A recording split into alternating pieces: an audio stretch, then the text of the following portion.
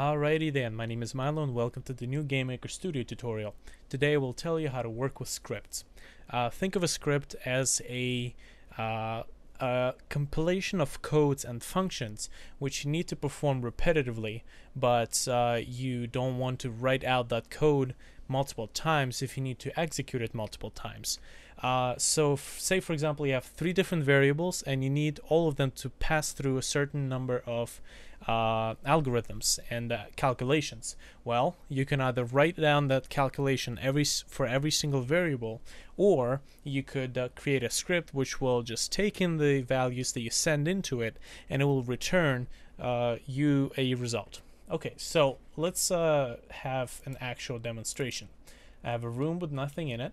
Let's create an object. I'm going to call it obj_test. I'm going to save the object, and right off the bat I'm going to drop that object into the room. Right, so there's nothing but the object.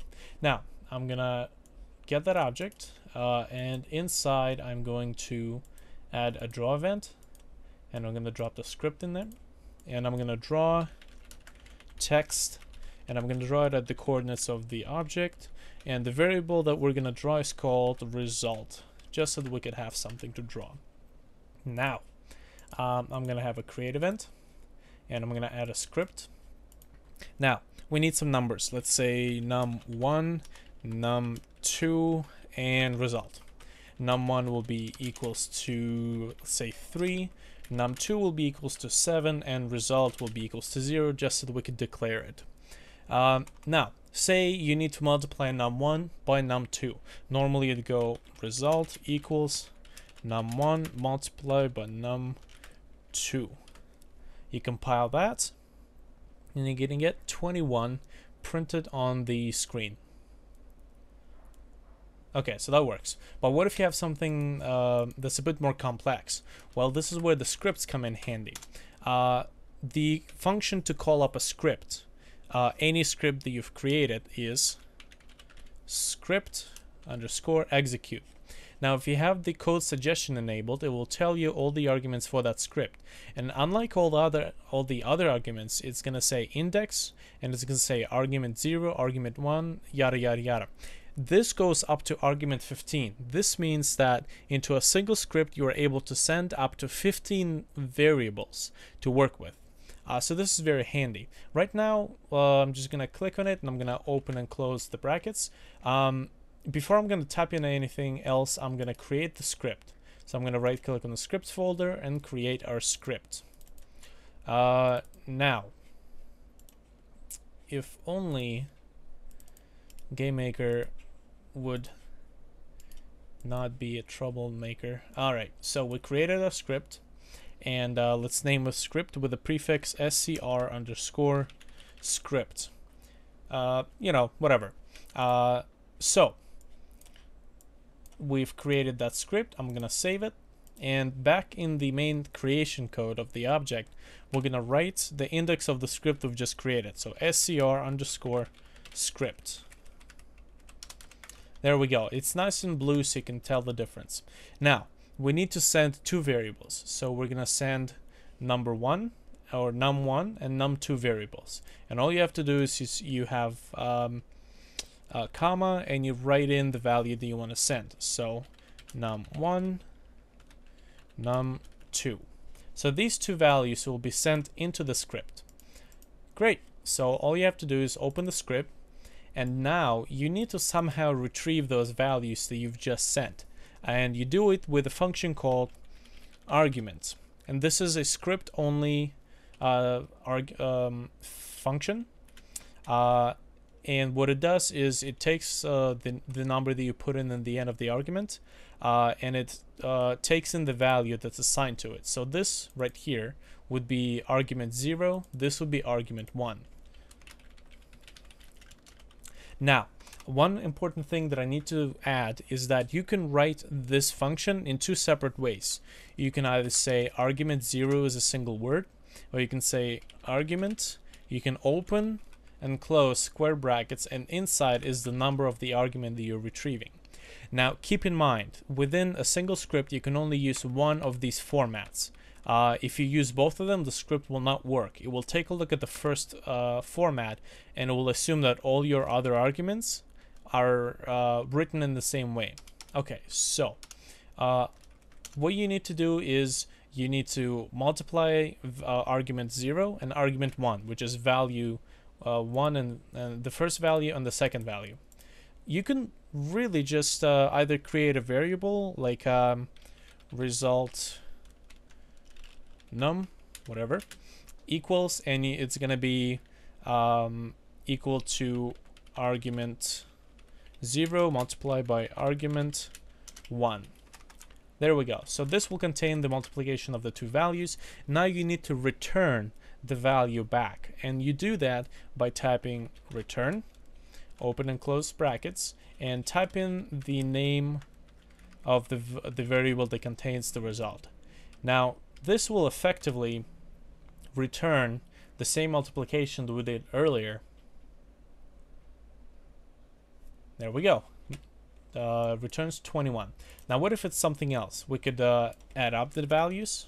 So now instead of 21, it should return 10. There we go. So the script works. When it's a simple script, you can get away with not even using a custom variable to store your result. You can just take in the arguments and work with them directly. You just say return, open and close brackets, and inside you do your calculations. If you have a more complex script, you would probably want to use some variables to store in your results. There you go. Works just as well. Now, this works fine, but what if you have something more complex? Well, I'm going to give you a practical example of how I'm using the scripts in the current project. I have a transition that I wanted to make for one of my games, and that transition is something like a standard cartoony circles fading the screen. So what that looks like is the screen is divided in a grid of 10 by 7, and what happens is one player goes into the teleporter, and then the second player goes into the teleporter, and once they stop, they fade in and the transition takes place and the next room is now open. Okay, so obviously I'm just using the draw event in it, and obviously I would just go draw circle, and I would say its position X, Y, and I'm gonna say whatever variable is increasing the radius of the circle, so rad, and outline would be 0. So that would be my first circle, and I would say, okay, well now I need a grid of 10 by 7 of those, so Y, I'm gonna displace Y by, let's say, 32 pixels, and yada yada yada, and I'd have to make 70 of those. So it's a grid of 10 by 7, so obviously I'm gonna have 70 of those. It's gonna take a while to draw all this out. So this is where a script comes in. In my project, what I did is I created a script that drew out a single row of those circles. I could make another script that draws each circle with a displacement, but I think that's kind of becoming a script inception. So I'm actually using another script within a script to perform a task, which I'm actually going to show you in a second. So I have a script that draws a single row, so I'm displacing the X value by an amount, and it draws out a single row. And then I have the object that creates the fade effect. It uses 7 of these scripts, and with each next script it displaces the Y coordinate by 30 pixels, and that's how you get that fade in effect. And obviously I did the reverse for the fade out effect, so that it wouldn't look like the same fade in fade out. It would just look a little bit well, the fade would start from a different angle. Okay, so that's good. Now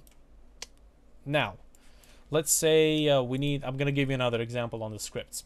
Let's say I want to have three numbers side by side. First number, second number, third number. And I want the first number to start, all the three numbers will start at 0. And I want the first number to start rising. Then moments later, I want the second number to start rising. And then moments later, I want to have a third number to start rising. So I would have draw text, XY, and let's say result. I'm gonna copy that. I'm gonna put it in 3 times. The first one, the second one will be in the middle.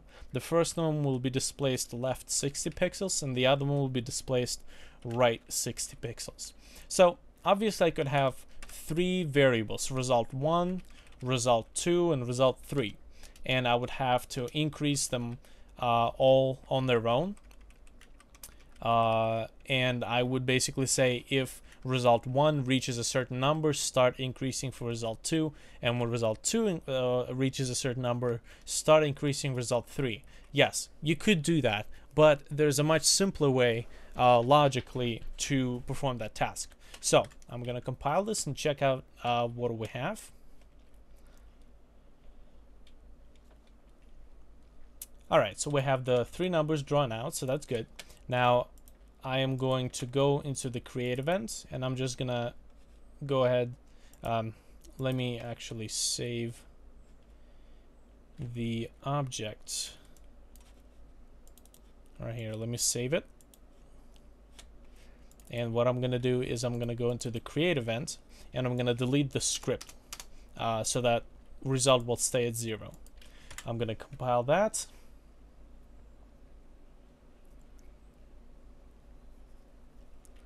Good, checking up, we're all at 0. In the draw event, I'm gonna go back here, and I'm gonna say result plus equals 1.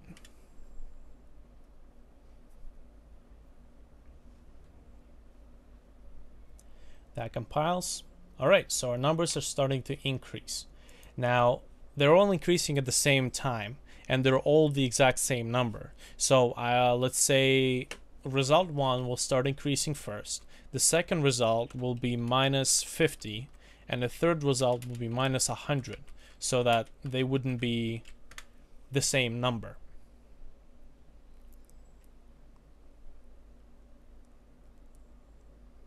Okay, so they're not the same number, but again, it goes into the negative number, and that's not what I want. I want it to start at 0. So let's make a script that says if result or result minus 50 or result minus 100, whatever it is, if it's below 0, make it 0. So we're gonna create, we're gonna go into our script, and we're gonna delete the previously written script. Here's what I'm gonna do. I'm gonna say if, open close brackets, and I'm gonna say argument 0. So that's the first argument that we're sending. If argument 0 is below 0, then we're gonna return 0. Else, and else basically says if argument is no longer below 0 or it's equals to 0, then we're gonna return, there we go, return, open close brackets, argument 0. Okay, so that should do the trick. I'm gonna save it, and now I'm gonna say script execute, and scr script is the prefix, and comma, we're only sending one argument, so we're gonna send the value of result. I'm gonna copy this thing, and I'm gonna, before drawing the variable result, I'm gonna pass it through the script. So we got result as a regular number, then we have result minus 50, and now finally we have result minus 100, and that should do the trick.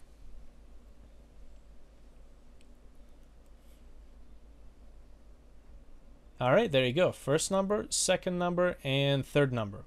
So now you can see how these scripts come in handy, because if I wanted to program this on my own, I would have had to have 3 result variables, and I would have to have conditions such as, for example, if result 1 is above 50, only then I would have to have result 2 plus equals 1. And I'd have to do it for the second one and for the third one. And, you know, obviously we've made a shortcut. Now, there are way more complex ways you can use these scripts.